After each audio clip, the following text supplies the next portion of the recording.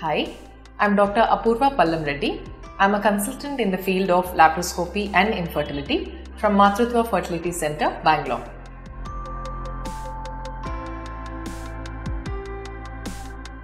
Infertility is technically defined as inability for a couple to conceive even after 12 months of unprotected sex. If you're having difficulties in getting pregnant, then don't worry because you're not alone. In India, there are more than 10 million couples who are diagnosed with infertility every year. And in the entire world, every 10th couple is suffering from infertility. Although the World Health Organization has defined infertility as a disease, I think we need to look infertility more as a symptom. Because there are various conditions that can exist in both the male and female partner, which can result in difficulties to get pregnant. All we need to do is understand which of these problems are creating issues and hurdles in achieving pregnancy, diagnose them and treat them accordingly.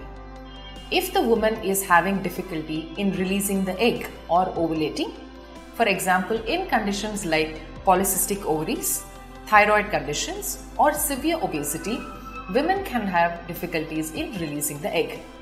So for these kind of women, giving medications so that egg starts developing and ensuring that the follicle ruptures at its peak of maturity will help them get pregnant quicker.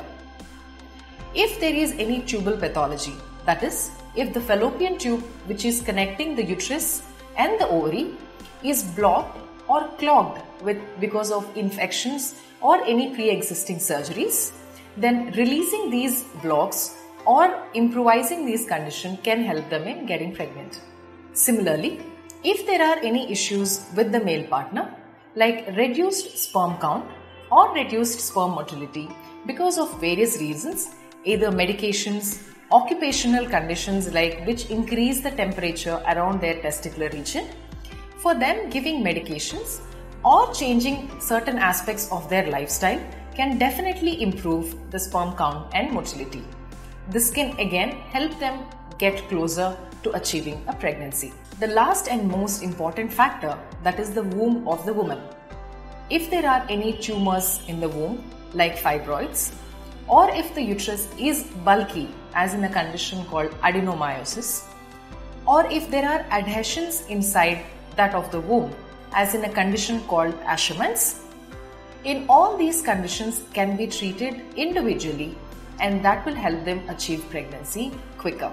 So the key aspect is to identify what exactly the problem is and treat it specifically instead of using a blanket approach or a universal approach to treat all couples in the same manner.